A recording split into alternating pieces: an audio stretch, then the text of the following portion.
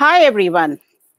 I am Daphne Pillai, the president of the International Women's Federation of Commerce and Industry, India National Chapter. On behalf of IWFCI India, we welcome our viewers to the second virtual fireside chat on the topic Global Business Environment, the New Normal, a topic widely discussed in the business world today. After the tremendous success of our first virtual fireside chat, which was meant to help entrepreneurs rebuild their businesses, take on new challenges, and discuss new entrepreneurship opportunities, we were besieged with requests to have more of these fireside chats with successful business entrepreneurs showing us the way. And as we embarked on the journey to identify a topic for the event, we decided to continue the discussion about the business environment in the post-COVID-19 era and how we will deal with the new normal. Whether it is in financial planning, technology, marketing, e-commerce, supply chain, media, or lifestyles, the COVID-19 pandemic has impacted all sectors in all parts of the globe. With our globalized economy, we would be hard-pressed to find any country that has not been affected. Entrepreneurs and enterprises around the world are feeling its effects and are expecting to deal with its aftermath for a long, long time. The business environment has changed dramatically. Companies have to rethink their business models, reassess their managerial thinking, and rebalance their priorities. With this in mind, IWFCI feels that it is imperative to help prepare the community for the management of the aftermath of the COVID-19 crisis that has crippled industry, investment, and economy. Additionally, this global issue may be handled differently in different countries to address different cultures and economic factors. The situation has triggered intellectuals, economists, business leaders, and civil society to debate on this current and crucial issue, the initial stages of recovery, and the roadmap ahead. Today, by sharing experiences, information, and challenges, we can make this seemingly insurmountable problem manageable and know that we are not alone in the challenges that are coming our way and even find answers to some of the problems that we face. And once again, we have Ms. Diana Abruzzi, the charismatic founder and international chair of the International Women's Chamber of Commerce and Industry. Her vision for women entrepreneurs to grow globally spurred her to start chapters in different parts of the globe. IWFCI chapters are now in Australia, Afghanistan, India, Indonesia, Japan, Malaysia, Mongolia, Nigeria, Singapore, South Korea, Philippines, and Myanmar. Diana's perspective will give us insights into the new normal business environment which the world is heading for today. I invite Ms. Diana Abruzzi to now address the viewers. Thank you, Daphne, and good afternoon, everyone. And thank you, Daphne, for inviting me once again. I've been asked today to speak on that topic, which will be what will be the normal or the new normal in this changing global business environment.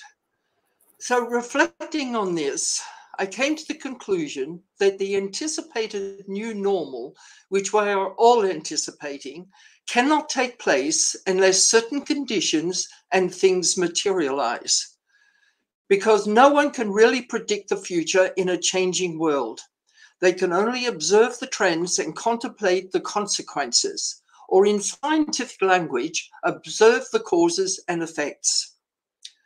As we've watched the world reeling from the pandemic, causing appalling economic disasters across the globe, one can't help but ask the question, what is going to be the new normal?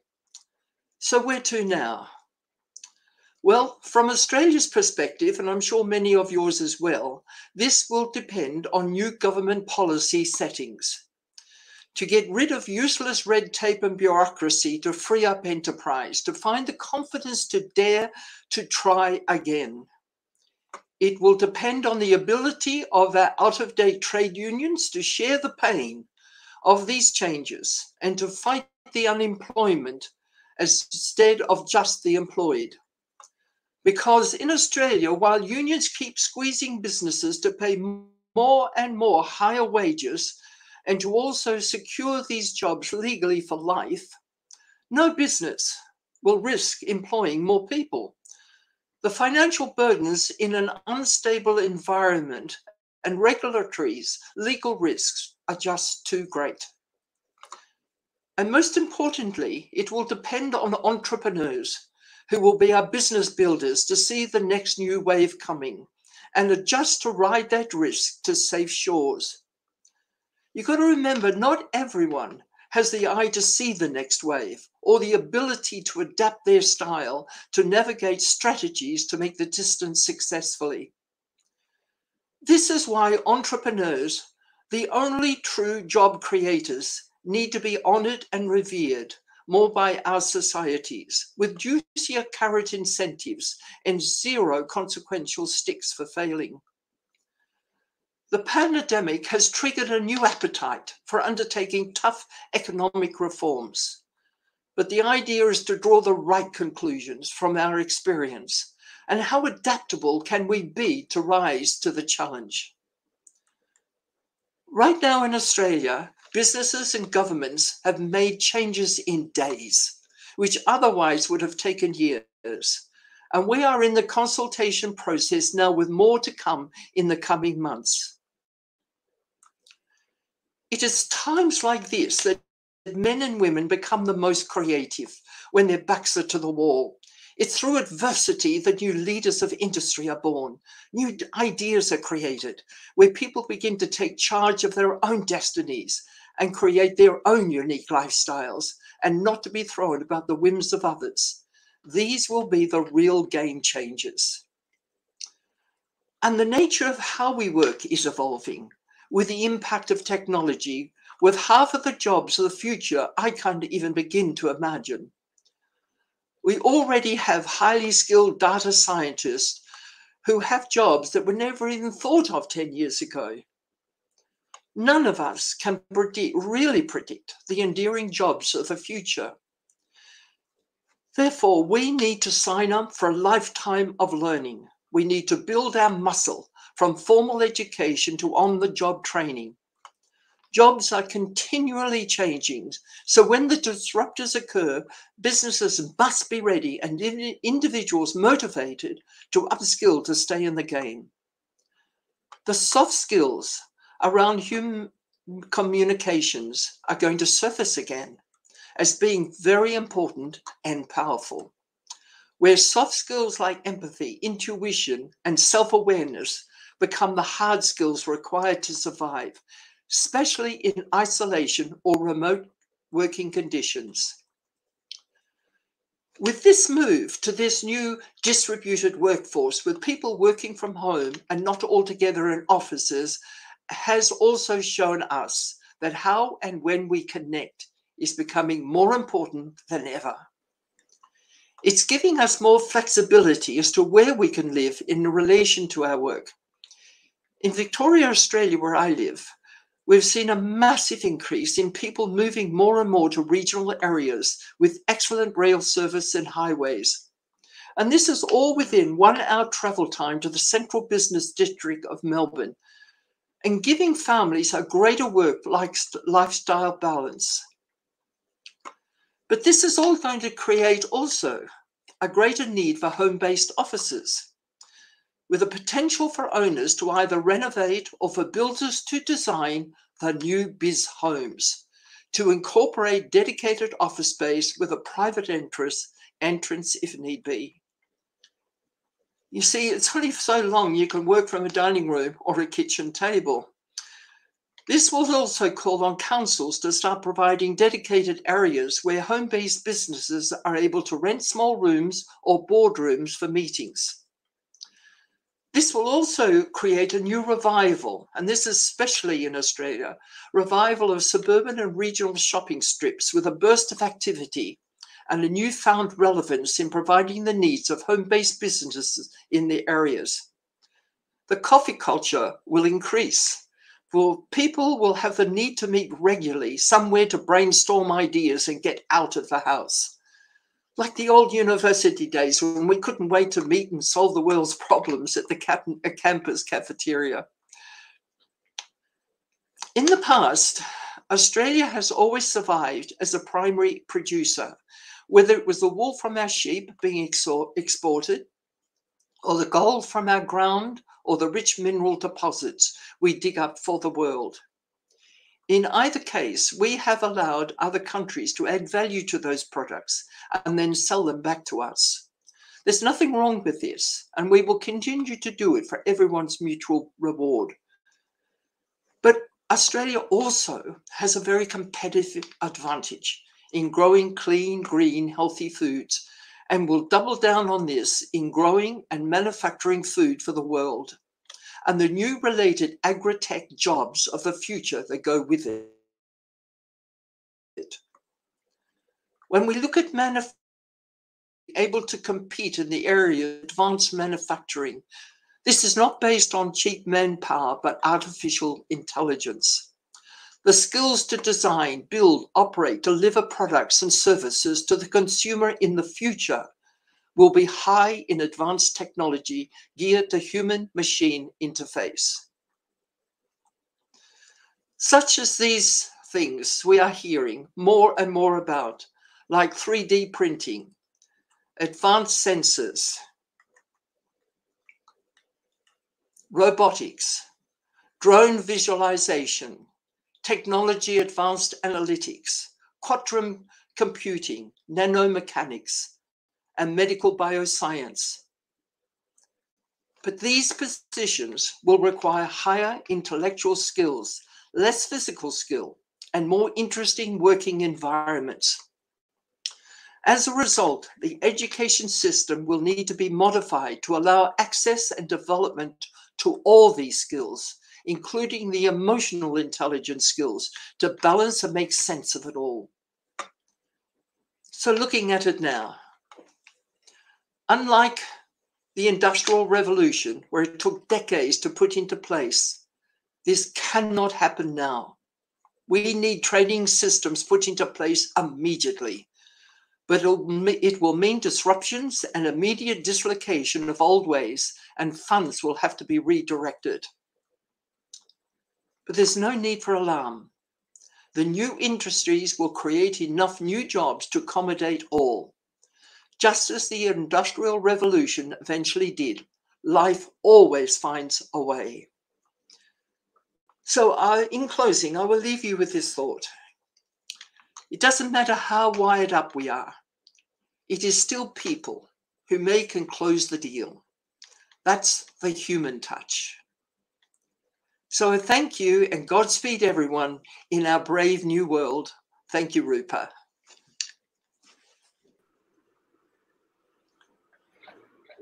Thank you, Diana. It's an honor to share this platform with women like Daphne Pillay and Diana Abruzzi. They are women who have the right balance of head and heart. They have a mission, a vision, and a sense of purpose, and their intellect strengthens them. I'm reminded of what Oprah Winfrey said. Your personality should reflect your soul.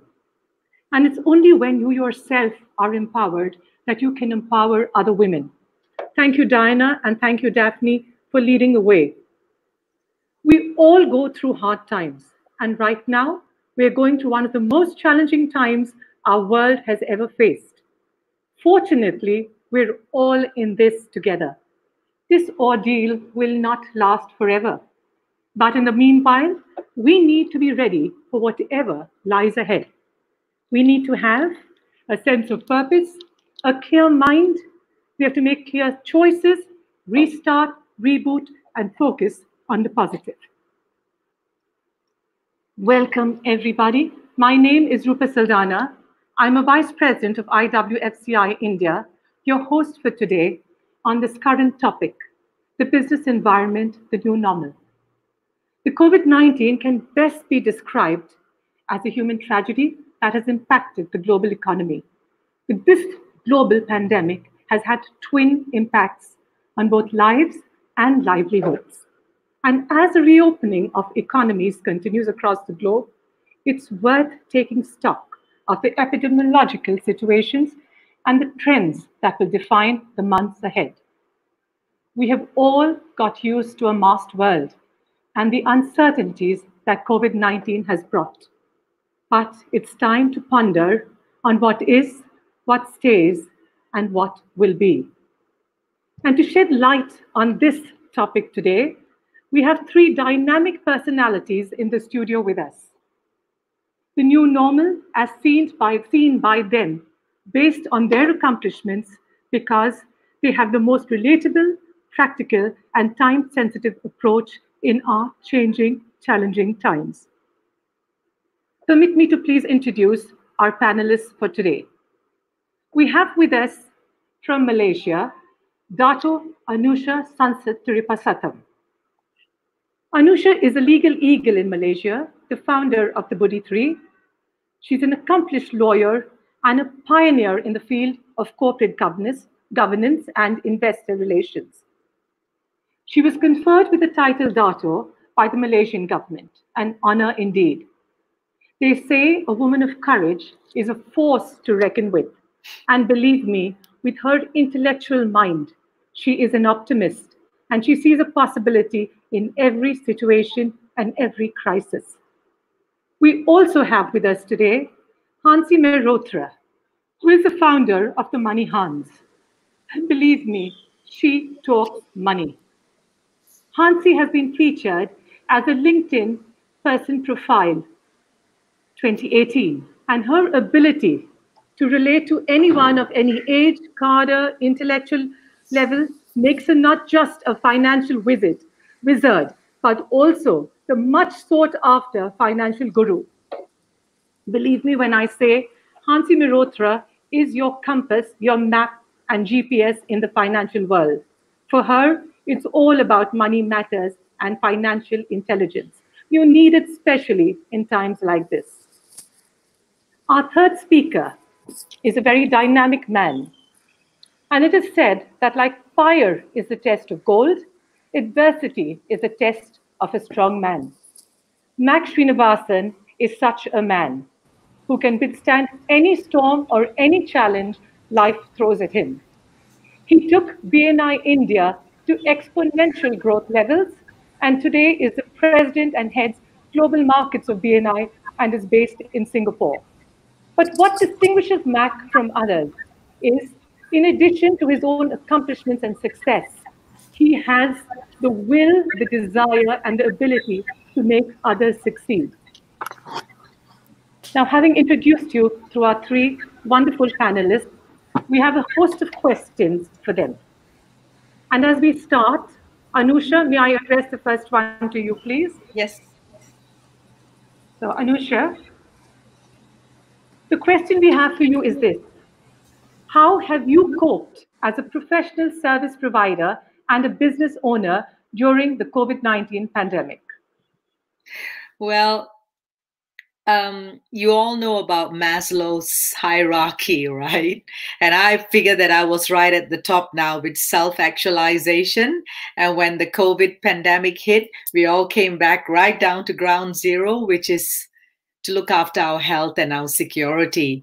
So, it just really is a reality check for all of us that we can't take our health for granted and that our safety and security is ultimately very important, way ahead of every other priority.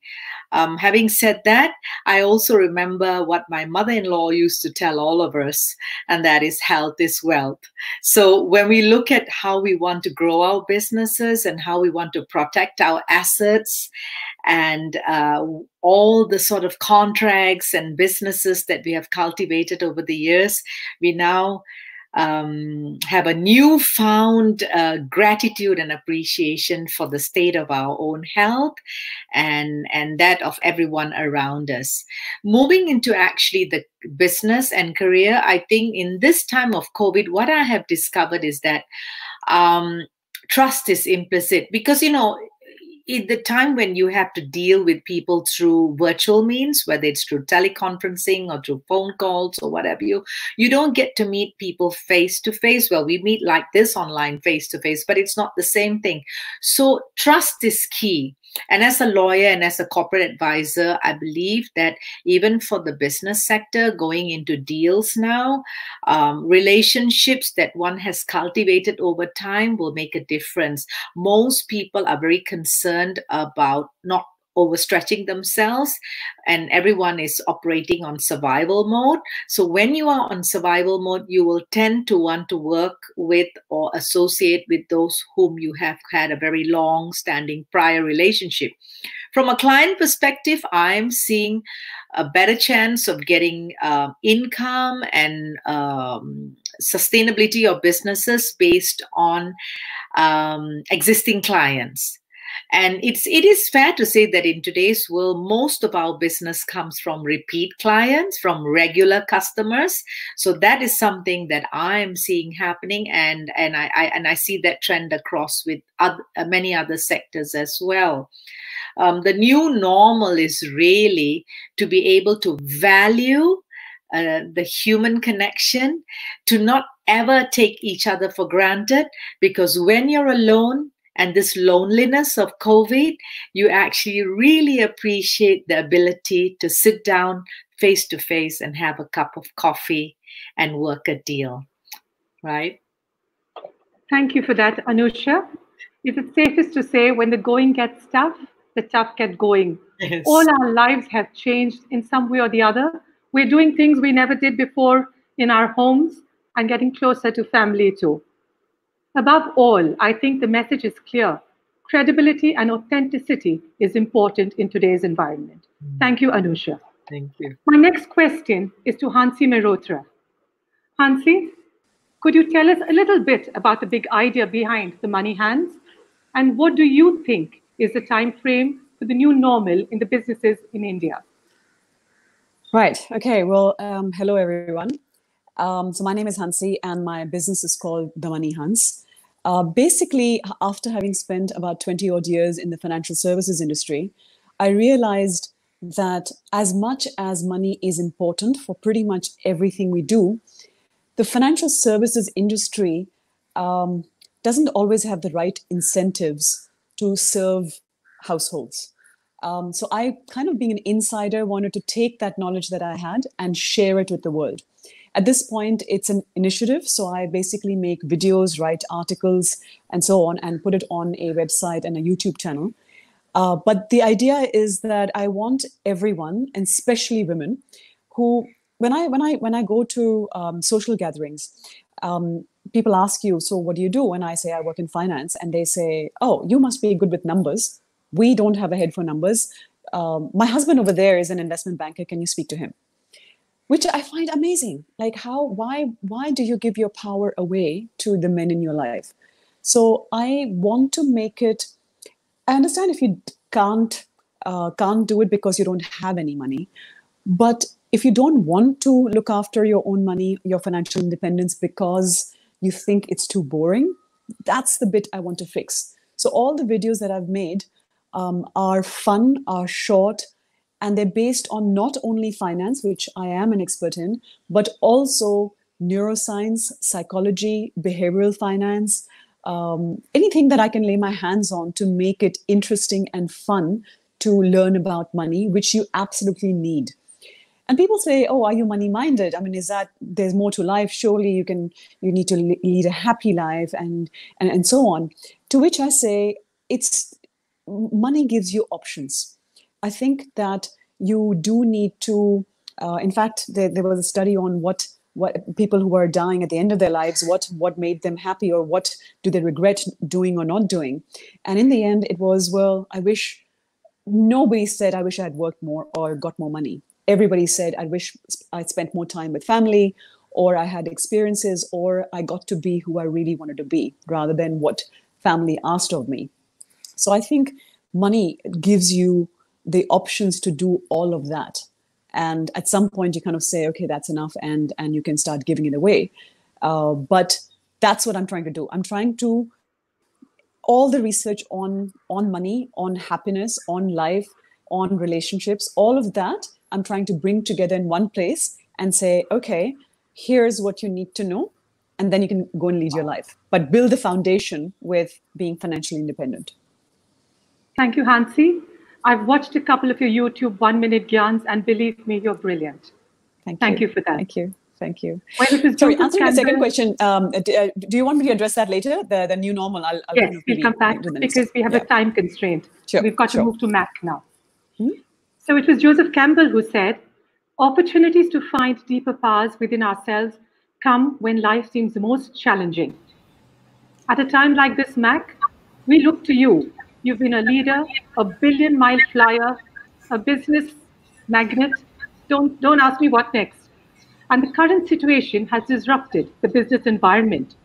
BNI, of course, is the biggest referral network in the world. How has this affected leadership lessons that you've learned, and how have you navigated through this?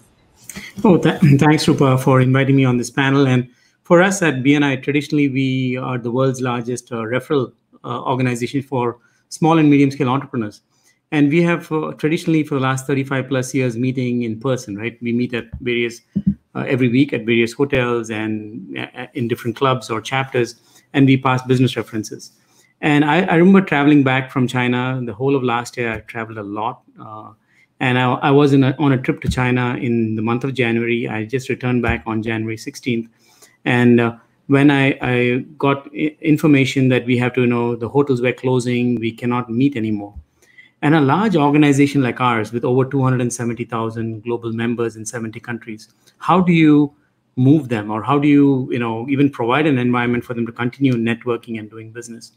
So we had to come up with a game plan very rapidly. So one of the things that we had to do was, how do we get us on an online platform? Yes, in hindsight, today, everything seems to have worked well.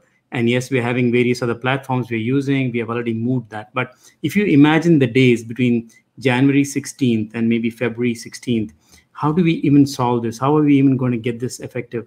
But there's one thing we did. We didn't stand like a deer in the headlights. A deer in the headlights is when a deer sees the headlights of a car, it just freezes. Most business owners in this particular situation, they freeze.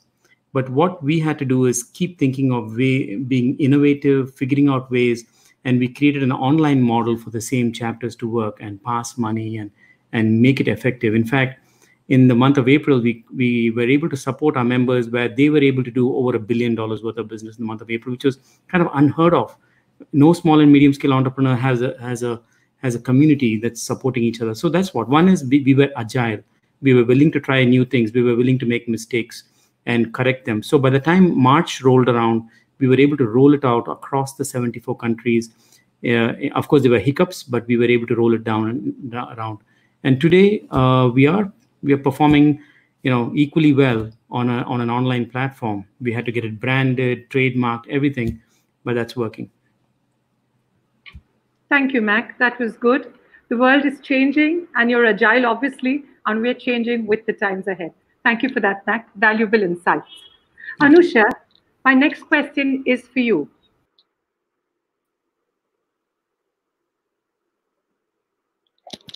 Anusha? Yes, Rupa.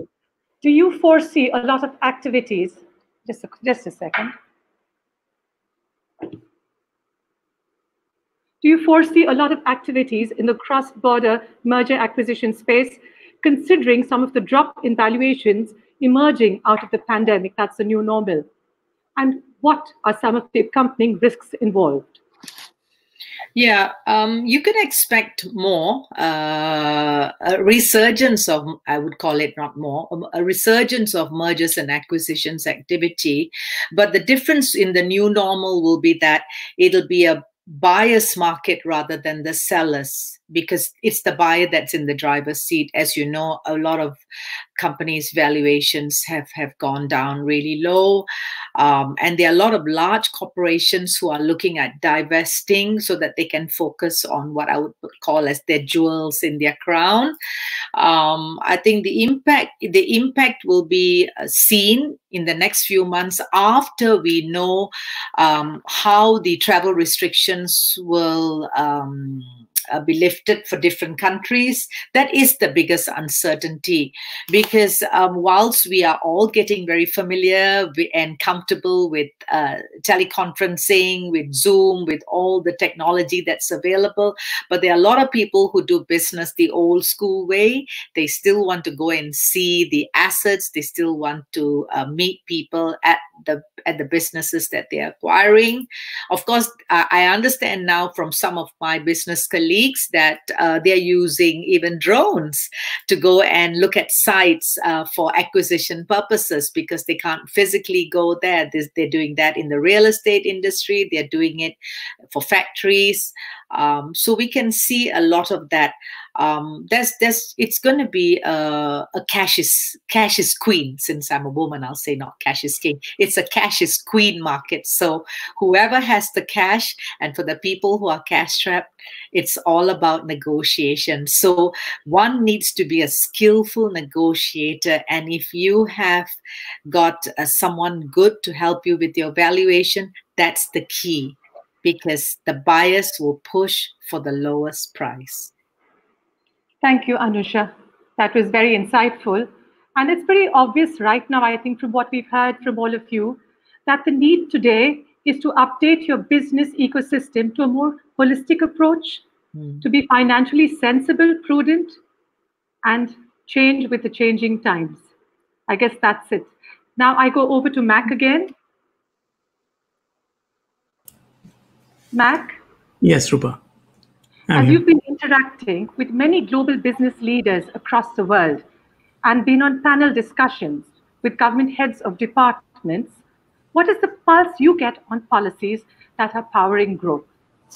Yeah, Rupa, I have been on several meetings now with from chief ministers to the minister of MSME ministers and all that. Most of the governments across the world are grappling with this situation. They never ever faced a situation like this. The only two large, situations like this that we have had in history is around 1918, 1919, when the Spanish flu occurred across the world, and again in 1929 when we had the Great Depression, where $100 was worth only $15.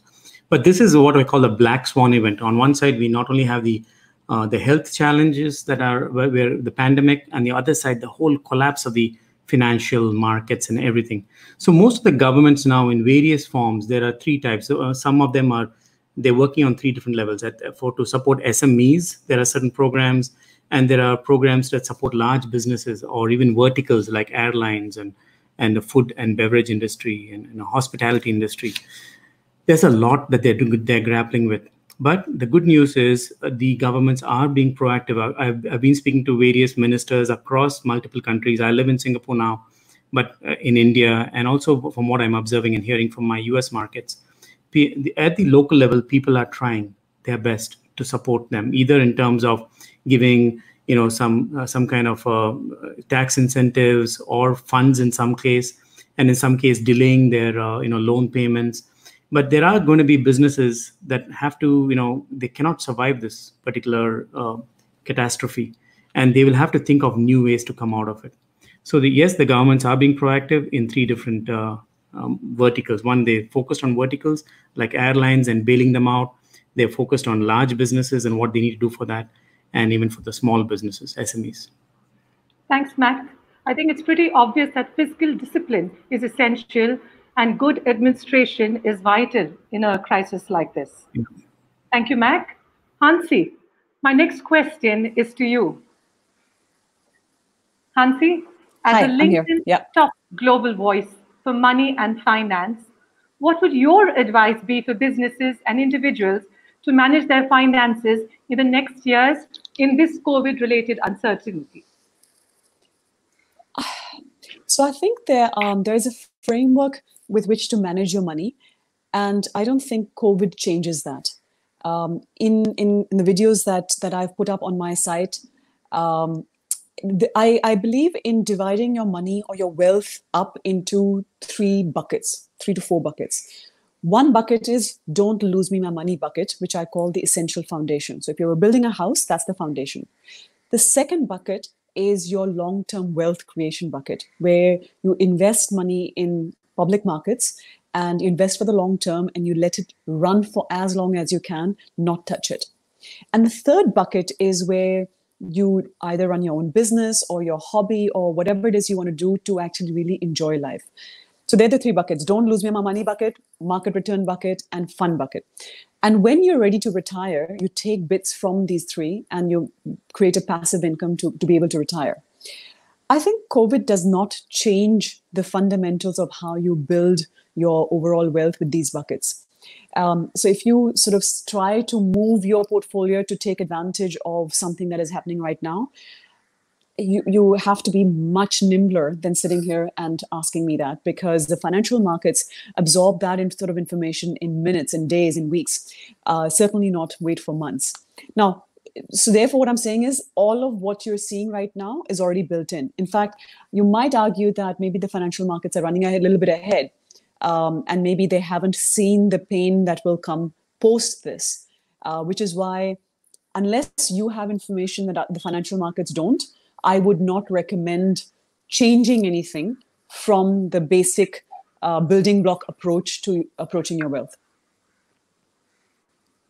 Thank you, Hansi. Yeah, it made a lot of sense. And I have watched your video in which you've done like an architect to design the home and money financial planning. That was brilliant. Though it was a 1-minute one, it said a lot. We've also seen the accelerated shift from retail outlets to commerce. And there's a lot changing as we see. And Anusha, I have a question for you out here. Considering that the new normal may bring to play large dominant players in some sectors, how do you think minority interests can be protected? From minority interests, actually, are multiple. I'll take some of the scenarios.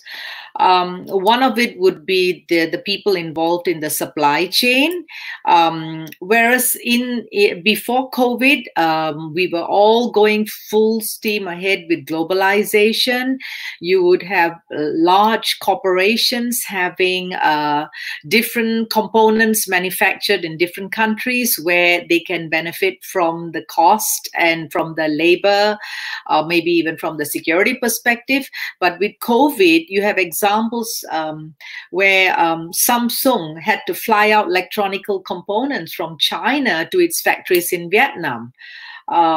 Jaguar Land Rover couldn't function in the UK without having to actually fly vital components out to the UK from China when the COVID lockdown happened. So what I'm getting at here is that for the minorities, look at some of the opportunities for the local suppliers, because from globalization, people are now starting to look back at localization. So India, for example, you have a natural advantage. You have got across so many sectors, people who are SMEs. I would look at COVID as a way in which you can reinvent yourself, reposition yourself as an integral supplier of components, of raw materials, of vital ingredients that perhaps an MNC may have looked to some other country that is now no longer viable or safe to do so. There is always opportunity, even for I would call it the little man or the little woman who is an SME, to benefit. And this is the time. So coming back to relationships, cultivate your relationships, look at price point, look at positioning, look at innovating or reinventing how you package your products and services, because everything is up for grabs now. Everyone is open to negotiation, and look at it positively. If you have got something unique, something original, something that is affordable, because again, like I said, cash is king, money is everything. So if you hit the right spots for procurement, I think COVID, you can reinvent the rules of how you've been operating. Even though you may be a minor business owner or minority shareholder in the company, I wouldn't really worry about it. Even from a mergers and acquisitions point of view, minority shareholders may be worried about what it holds for them. But if you look at it positively, study the deals, look at whether this is something that you want to associate yourself, if you're looking at it from a minority shareholder's perspective. It's at the end of the day your choice. Yeah. Thank you, Anusha. Mac, my question is for you again. Yes, Rupa. Mac, okay. Yeah, as a global leader, we'd like you to share with us what are the main takes you as a leader in this global crisis, the lessons and the tips you would give people who are heading businesses or corporates or whatever. We look to you for this, Mac. Yeah, thanks, Rupa. One of the main things in this particular time frame is the relationships. Just like Anusha said, it's time to reach back to your customers, people that you are selling to now, people that you have sold in the past, and maybe 5 years back or 6 years back, you did great work for them, but you haven't been in touch with them. Now is the time to contact them back, not to ask for any business, but just to check on how they're doing. Building relationships is very key now, because the effort that you put in now to continue building relationships with your clients, not only your clients, what about your employees? I see the frequency. There are two types of leaders. One of my mentors was saying there's a wartime leader and a leader that's in the proper when everything is going well. In a crisis situation or wartime like this is when leaders have to be in constant communication at all levels. They should be on a one-to-one communication, or they have a group Zoom call, or an environment like this, and they need to communicate much more frequently than what they did in the past. And they have to take quick decisions. We cannot have committees taking decisions anymore. And we have to be, like I said, agile. So one of the things that I'm advising to my team in BNI is have daily meetings with your teams. If you are doing it only once a week, now have daily check-in calls. Because we're always on the online world now, they need to be part of the game. Be very transparent and be more accessible, whether on WhatsApp or WeChat. You need to be more accessible now than ever before.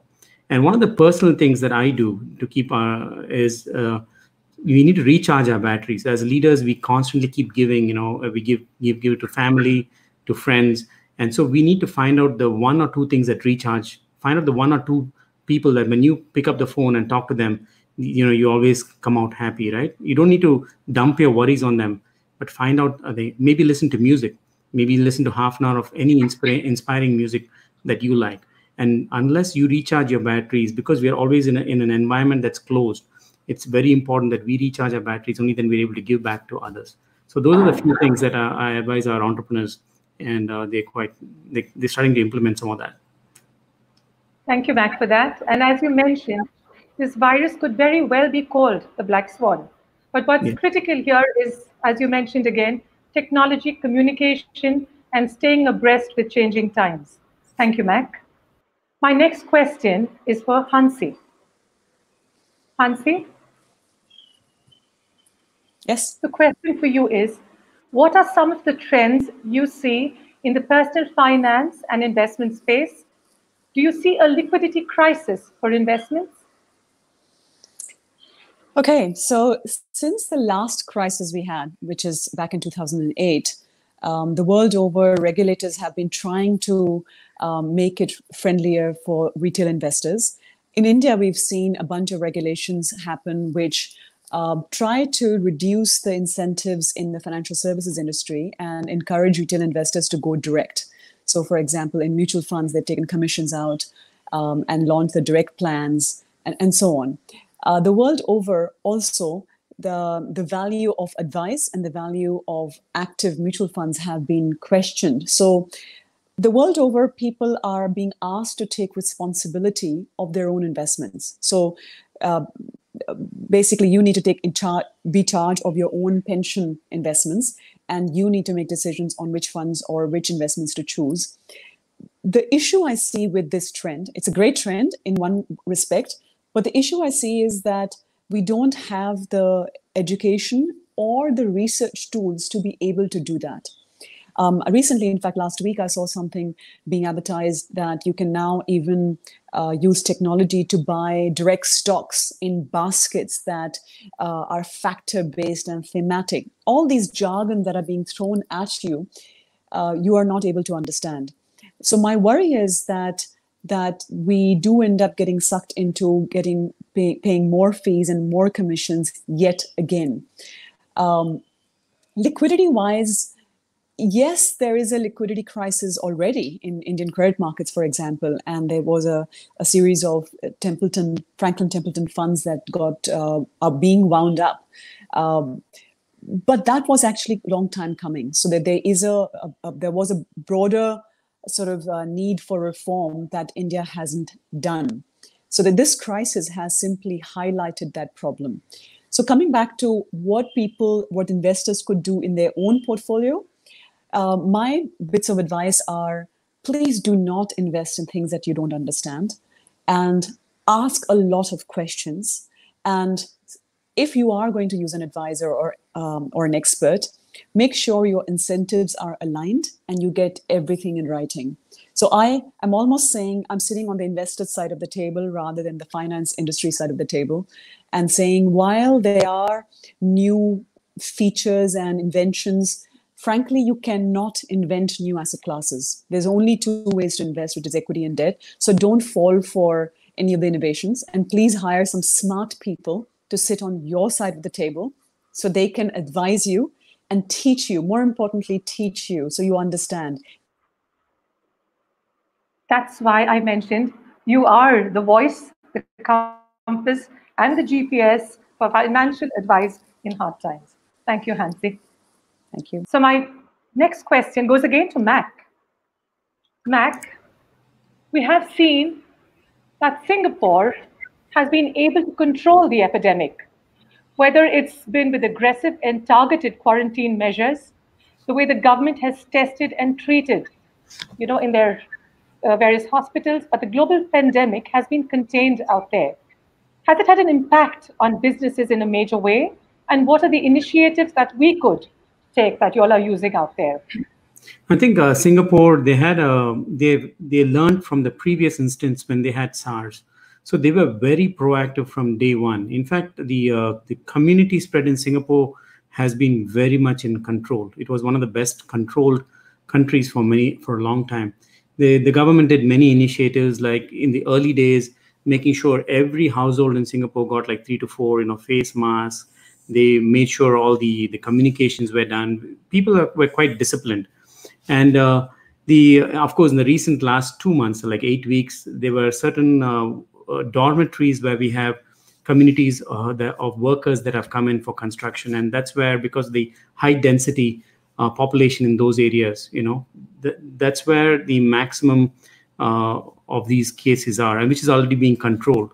The beautiful thing that Singapore did is making sure that small and medium scale entrepreneurs have various schemes, either in terms of funding that goes to them, in terms of discounts on rents, and they're doing everything possible to keep the small and medium scale entrepreneur and the regular community of businesses going. Now, having said that, every business is impacted. I'm very well connected among all our BNI entrepreneurs here. We have over 1,000 entrepreneurs in the community here. Every one of them is affected, but the government being able to support in many ways, and giving even things like they fund each individual something for skills education, like $500 is wired to their account so they can go and upskill themselves. This is the time to upskill and recalibrate and maybe try out something else, so that they can, when they come back to the environment, like when things get slightly normal, they have something else to do in case their primary purpose of business is no longer existent. So these are various things that have been done in Singapore. It's a kind of a role model type of environment. But again, Singapore is a small country. You have to imagine, like when you look at India, the scale of India is such huge. But I do like the way it was done in a very calm manner. There was no panicking. Every day there's an update given to us, and there's a WhatsApp channels, and there's apps that were created for us to keep in sync and alert others in case we have been in an environment where we were close to somebody with a COVID. So yes, there are models that we can learn from Singapore, but when you're trying to look at a large country like an Australia or even like in India, it's going to be a challenge for sure. Thank you, Mac. No wonder they say the health of the people is the health of a nation. And Singapore's done very well, and you're in the right place at the right time. Thank you, Mac. My next question is, of course, to Hansi. You gave us a little insight on how to still be financially wise and not to panic in times like this. So, Hansi, I have a question for you. Can you please enumerate for our listeners a few potential sectors or industries which are attractive to invest in and to get a better return on their investments, which would show long-term and sustainable growth? Something that you could share? As I said before, I think it's very hard to pick an industry or a sector or a stock or a fund that already hasn't built in the uncertainty of what is coming. A lot of time people sort of say, for example, the airline industry, they're getting bailouts. So are they a good investment? You have to understand if the government could print money and give it to everyone and it not have repercussions, they would have done so. When the government prints money, they're taking on debt, which somebody has to repay. If it's not our generation, it will be our kids and grandkids. So I think when people sort of look at the short-term impact on something, they don't realize where that money is coming from, who has already taken the other side of the transaction, and how that's built in. So I personally would not recommend changing your investment strategy at all because of COVID. I would say this, that if you were not living beyond within your means earlier, hopefully this episode has taught you that you absolutely have to. When financial planners would say have 6 to 9 months worth of expenses in an emergency fund in a bank account and don't tell anyone about it or put it under the mattress, I don't think people took it seriously. I think now the very thing that we used to say as a first thing before you start investing anywhere else, that's where people are now listening to us. However, it might be too late. So I guess the question is, what do you do if you're already strapped for cash? And I don't have a really good answer for that. What Mac was saying, reskilling is definitely one that you need to be doing. Don't wait for a government handout. I think you need to, what I would invest in right now, seriously, would be my own skills, because I can go to Coursera and edX. I've already done 50 courses. I've started a business in the last 2 months, which I'm hoping to announce in the next couple of weeks. So I've tried to use this time, not just to reskill, but also try and turn that into leverage and see if I can make a business out of it. But in terms of looking for other investments like stocks and funds and sectors, I would not pick anything that doesn't require a second level of thinking. So nothing that I could say flippantly without really analyzing. And nobody knows. I've listened to videos, podcast interviews with the best investors in the world, the richest, the most billionaires in the world. And trust me, when I say nobody has any idea, and they admit that. Unlike previous times where they would glibly come on TV and say, oh, the market went down, this is what happened. The market went up, this is what happened. Even then, most experts wouldn't believe them. But now at least they have the humility to say, actually, nobody knows. We don't know what is the market? The market is basically other individuals. It's collective human psychology. So what you're betting or picking is, will we behave like we used to before? Or will we behave differently? Will we spend more time at home and be happy with minimalist or frugal living? Or will we go back to that big time living? All of these things, nobody knows. So any investment that you make requires you to judge how humans in different parts of the world will behave. And nobody knows. So I'd say that don't fall for any glib advice on TV or anywhere else to say, okay, this will benefit and that will suffer, and therefore you should change your investment like this. The only thing that you should do is make sure you have money in the bank or at home to last you a while. Because this will come and go. Okay, these lockdowns will come and go. And I know people like calling it a black swan event, but the guy who invented the term black swan, Nassim Taleb, he himself gets very upset because he said we should have seen this coming. Bill Gates in his documentary last year saw it coming. So we shouldn't have been surprised. It's not a black swan. It was predictable, and it will happen over and over again. If not this virus, it'll be another virus. So this is now a way of life going forward. So be prepared for it. Thank you, Hansi. I guess in addition to skills, we've all discovered hidden talents because we're spending more time at home and we realized things we didn't do, hobbies we didn't explore. And when you spoke about money in the bank, I was reminded about the poem we learned in school about the ant and the cricket. Do you remember that, Hansi? No, because that's very pertinent in this time. The ones who've been financially prudent in good times know how to handle their finance even better in tough times. Yeah. Am I right? Yes, absolutely. Thank you, Hansi. And congrats on your new venture too. Thank you. Lovely hearing you. Let me announce it. Yeah, thank you. So I come back to Mac. Hi, Rupa. I remember that story, the ant and the cricket. Hi, Mac. No, I said I remember that story. Yeah, go ahead. Remember it? Wasn't it the wise ant and the cricket was dancing away in the good times, and the ant was busy being careful. Yeah, but not at a time like this, because you in BNI handle multiple sectors of business and you've seen so much. Is there a parting shot you'd like to give our viewers today? Sure. Yeah. In times like this, it impacts us in multiple ways. It impacts us physically, impacts us economically, and also psychologically. So it's these type of events we have never experienced. Sometimes we've experienced an economic downturn, but having a physical challenge, economic challenge, and a psychological challenge, we need to learn to deal with it, right? So this is the time where we have to take this challenge and convert it into something that's you're going to come out much stronger. I liked it when Hansi said, that she actually is starting a new business or a new entity. I know of several business friends of mine in BNI who used to do events earlier, and then they moved on to in this challenging times, they moved on to like scanning systems, and now they're using their technology in scanning for events as a contact tracing app. So we have to be agile, learning how to move with the marketplace.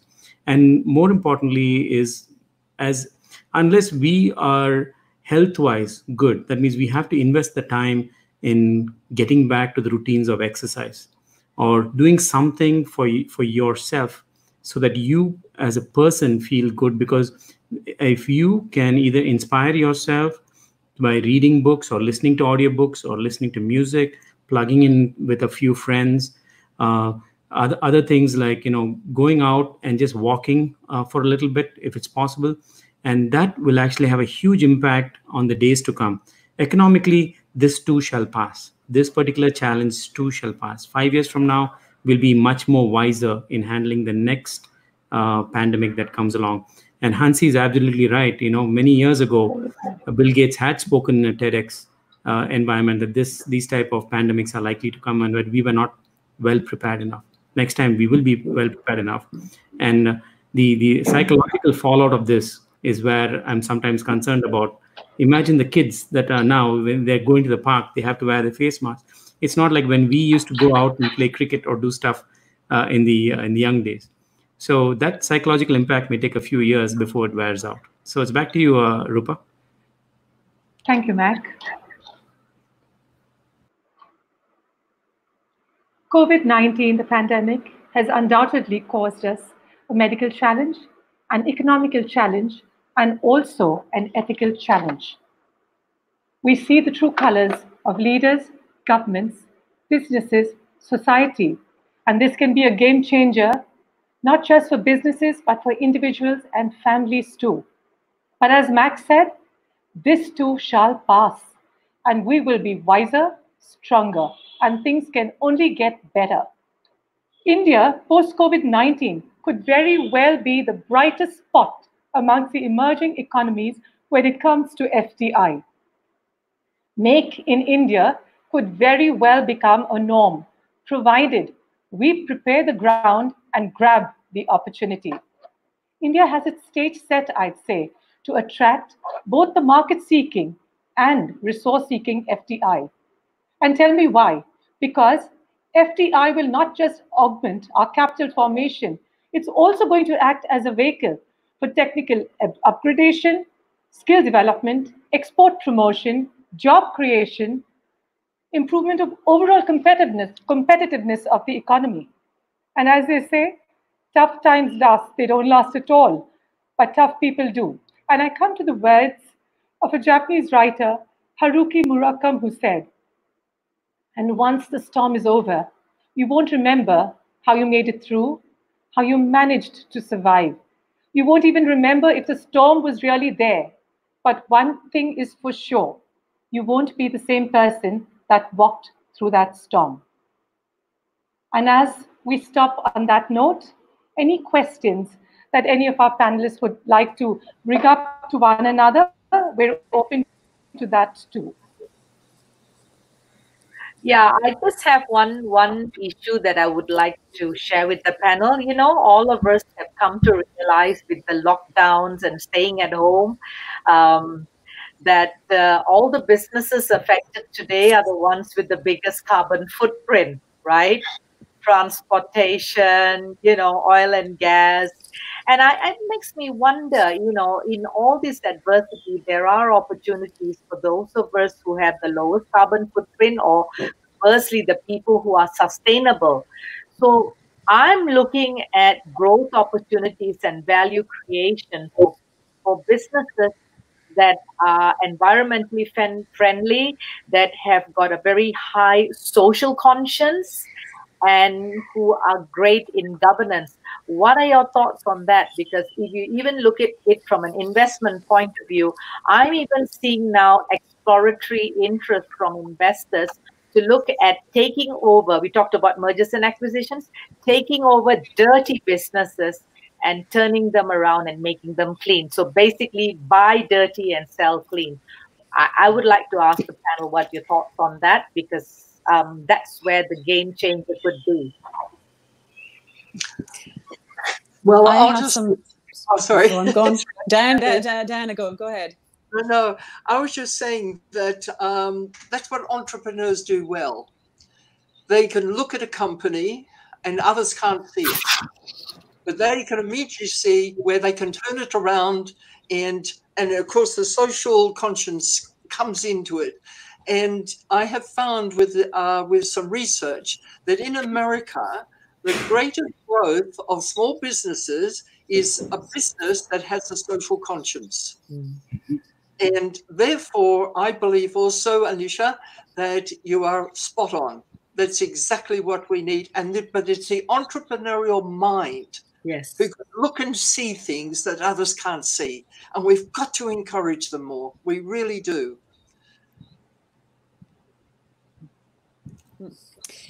I'll just add to that, Diana. That's very well said. I've been following ethical investments in Australia, which is where I used to work. And then that became SRI, then became ESG, which is environmental, social, and governance. And now it's become impact investing. So even in the investing world, this has become a fad. But one thing that I've noticed in the last 25 years, yes, while businesses will do this for their PR purposes, in the end, they listen to what their shareholders ask. But before they listen to shareholders, they will listen to what their clients, their consumers will ask. So I think this shift from traditional to impact, or whatever we want to call it, will happen only if, as consumers, we demand it. Yes. Okay, so if for example, I choose that I want to have, I don't know, free range eggs rather than cage eggs, or a environmentally friendly product rather than something else. It's only when I, as a consumer, make that choice with my money, that's when the business will listen to me. Until then, they are hoping, if the shareholder, like these pension funds have started to do in Australia, super funds do this, where they invest in ESG and try to force corporates to change. But they are waiting for the regulators to step in and make that change, whether it's carbon tax or something else, right? The regulators listen to their voters. So waiting for regulators to change the law to unlock the valuation is a very long-winded way. You have to convince the voters, the citizens, then they go and change parliament, and then parliament makes the law, and then they go and tell corporates how to behave. Whereas there's a shortcut, which is be a conscious consumer. Look around. Everything you pick up, you buy. Ask, how is it made? Stop buying latest fashion and throwing it out, because textiles, for example, are the second worst polluters in the world after, I think, oil and gas. So stop buying latest fashion, for example. So you can't say, you say one thing and then you do another thing. You can't do that. I'm sorry. You have to take an interest in how your goods and services are produced. Hansi, can I ask you an actual question? Am I allowed to ask a question? Sure. All right, Hansi, when we look at technology and how new businesses are going to bring in new technology, now we all know it's going to cost money. It's going to cost the dollars to bring in this new technology. Tell me, how does the financial areas look at helping in this area without making it so difficult for people? Okay. So I don't know that the finance industry makes it difficult. I think the finance industry has a vested interest, right? The finance industry is basically only built for connecting savers. So you earn money and you need it in retirement, right? You need to invest it until you retire when you can't work anymore. So you have some surplus cash. On the other hand, they're entrepreneurs with ideas. So whether it's a technology idea or biotech idea or pharma idea, whatever it is, okay? So they're the two different stakeholders. The finance industry does, in fact, connect the two. Okay, so if your idea is no good, or it doesn't, or you are not able to sell the idea to the finance industry, they won't take it, they won't invest in it, they won't take it to IPO, they won't connect you to the savers. Because the finance industry, all they're doing is connecting savers and ideas. So when you say if the finance industry is making it difficult, they're not really, unless they're not doing their job properly, which is possible. It is possible that they say, oh, well, that particular venture capital or private equity fund is done well, and that backed that idea. So let me all herd mentality go and back similar ideas rather than looking somewhere else for a new idea. But I can tell you this, if you as a consumer start liking the idea, it's called traction, right? So if an entrepreneur builds an idea, a prototype of a product, whether it's technology or anything else, and consumers start liking it, okay, those metrics show up as traction, which is how many people are using it and liking it and telling their friends about it. The minute the traction happens, venture capitalists will line up to give you money, which, by the way, is your money. Okay, you as a super fund member have invested, it's your money. Okay, so they're only giving your members' money back to the entrepreneurs, but they can't waste it, right? They can't waste it. They can't give it to any idea. Yeah, it actually comes back like every new business or any entrepreneurial idea. It still has to come from your own pocket till it takes traction, and then the investors are interested. Correct. And it's that getting ready to have the investor. That is the area of sometimes there's a problem. There are people that can help you with that. There are people help. There are networks, incubators, accelerators, lots of places that can help with getting ready for the idea. Anyway, I've got a question that's come up. Should I answer it? It's flashing here.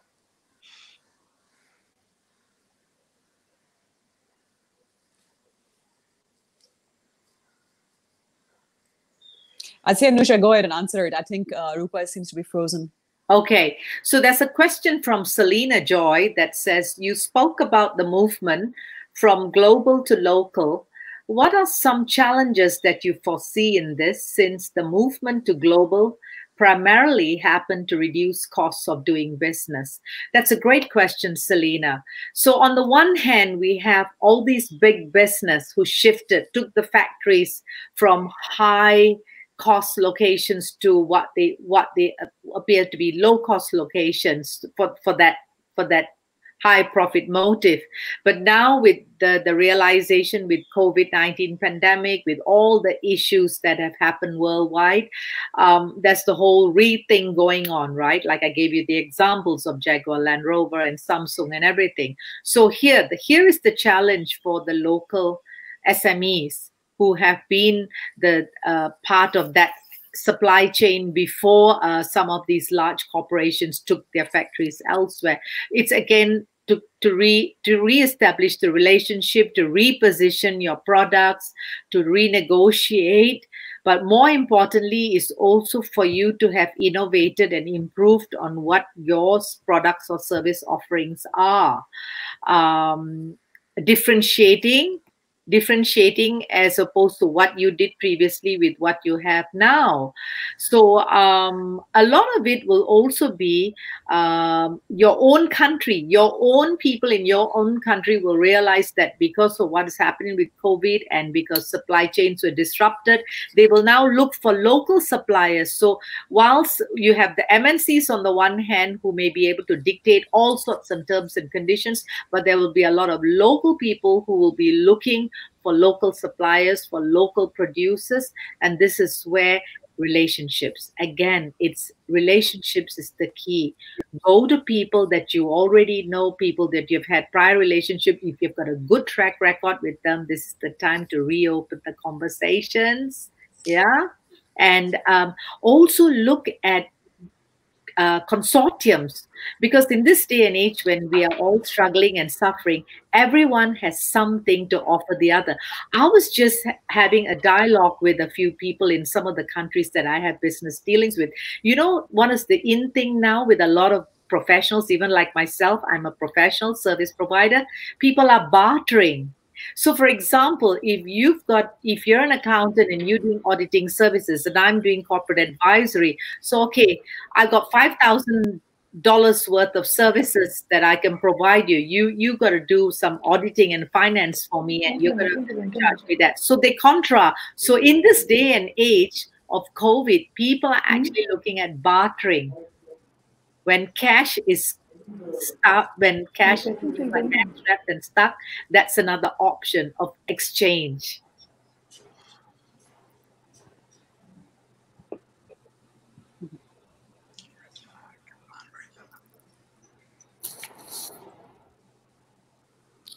Rupa?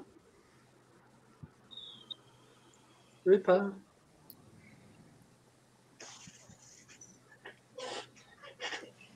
I don't know whether she can hear us. Rupa? She's gone. So okay, looks like I think we just keep asking each other some questions then. Yeah.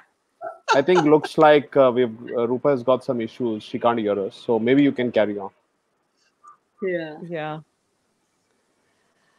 Well, I'm right. done. I'm done answering that particular question and throwing some more inputs into what's happening in the environment that I've been working in. So over to the rest of you in the group now to share. Oh, well, I think I honestly believe education has really got to be looked at right now. And I think that every company now, well, in the globe, needs to think about how can I upgrade my skills? How can I get to know what's out there now? How can I set up my own manufacturing little company? All these things now they're going to be searching for. So education, they want answers. They want to know how. They want to upskill. They want to know about biotechnology. They want to know all about these things now. And I believe it should start in the schools because they are our future. And at the moment, I don't believe they're learning the things they need to learn to survive in this, well, I say the new world. And I believe they need to start this in schools right now.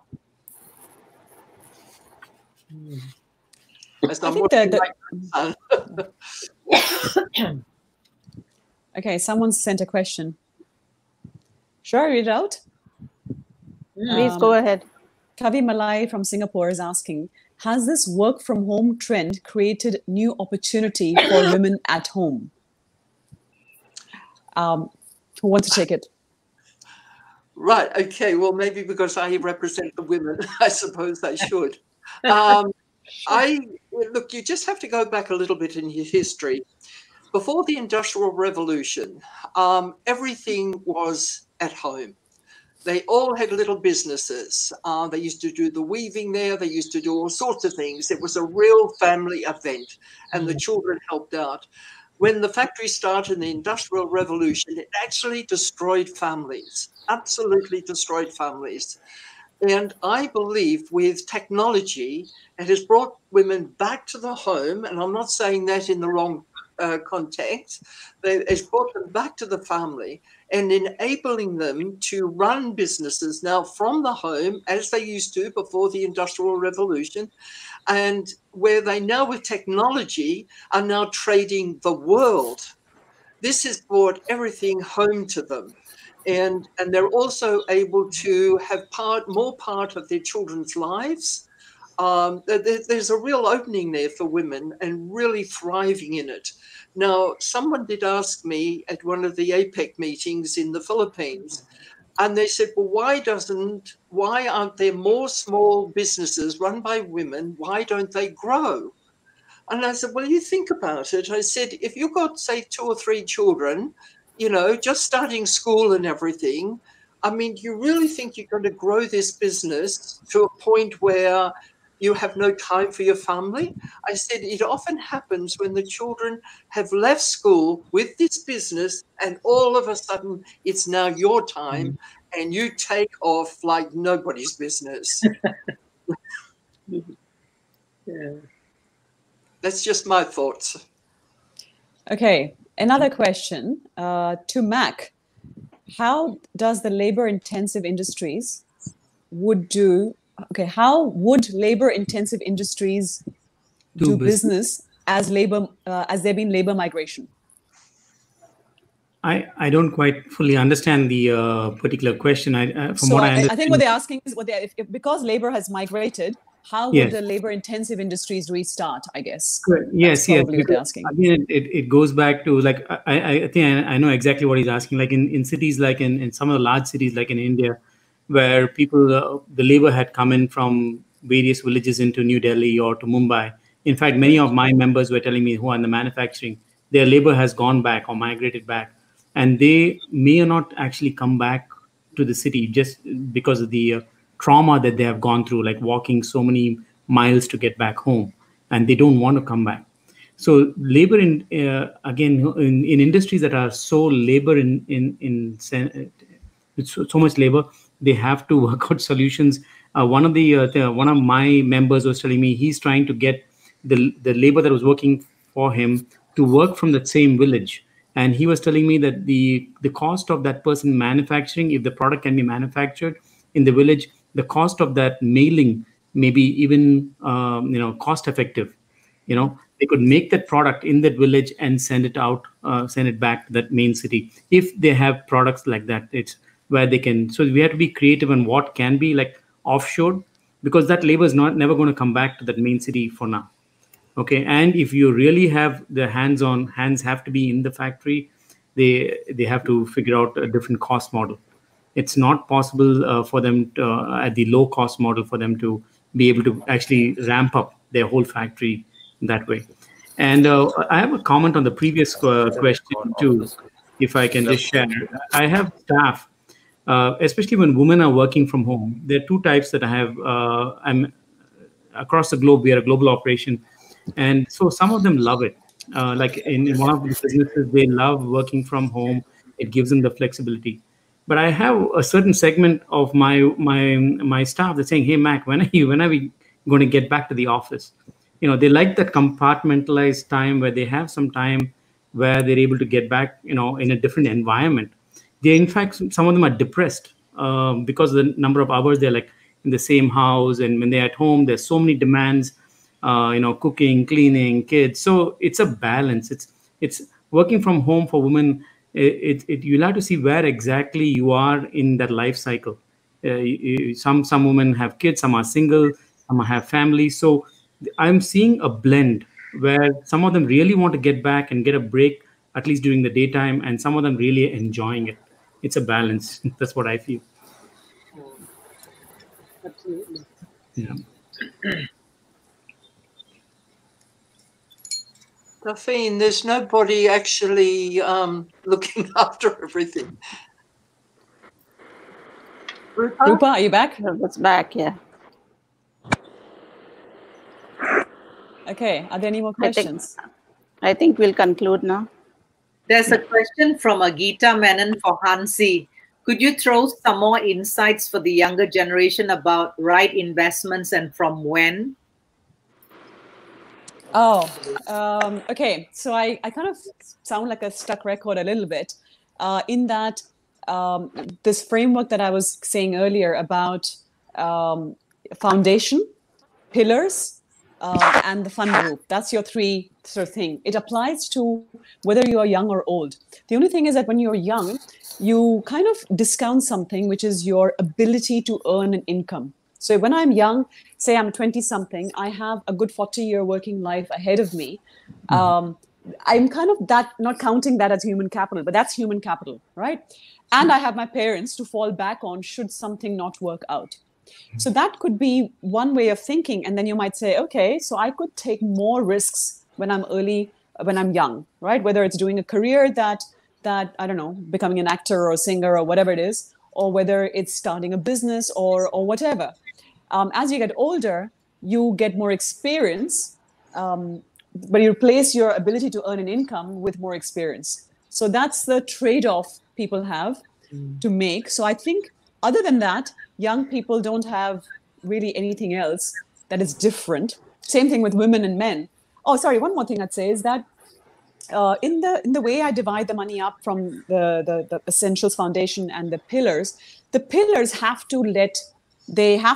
you have to invest the money and let it run for a long time. So what young people have is time, the time to be able to put small amounts of money in today and let it sit there, multiply, compound, which is considered an amazing wonder of the world, which older people don't have. But the trick is that you need to divide it, compartmentalize it so that you don't need that money. Studies have shown, and you can do this in Excel at home, if you start in your 20s and invest, and you start in your 30s and you invest, just a 10-year difference will make a huge difference in the final lump sum money that you accumulate at the end of your working life. So my advice to young people is start young, start really young, start putting money away and put it into index fund, an exchange traded fund, and into the market. So you start seeing, hopefully that answers that question. And we've lost everyone. So it's just you and me, Daphne. Yeah, so we are going to conclude now. Yep. We are going to conclude. Never let a good crisis go to waste. This was said by Winston Churchill at the end of the Second World War. And if you look at history, many groundbreaking discoveries were made when people were in quarantine. Isaac Newton discovered the law of gravity while in quarantine when Cambridge closed down its classes on account of the bubonic plague and when he was in isolation. He also discovered the branch of mathematics, which is today called calculus. This fireside chat has offered wonderful insights into the world of business, financing, and networking in the new normal world. The speakers have found ways to show us on how to navigate through unfamiliar and uncharted territory. There have been rich lessons learned and lots of takeaways. I thank all the speakers for their time and inputs, and to the viewers. We do appreciate your participation in this chat show. Thank you all. I now invite all of you for a screen roundup. So we say thank you and bye to everyone. Thank you. Thank you very much. Thank you.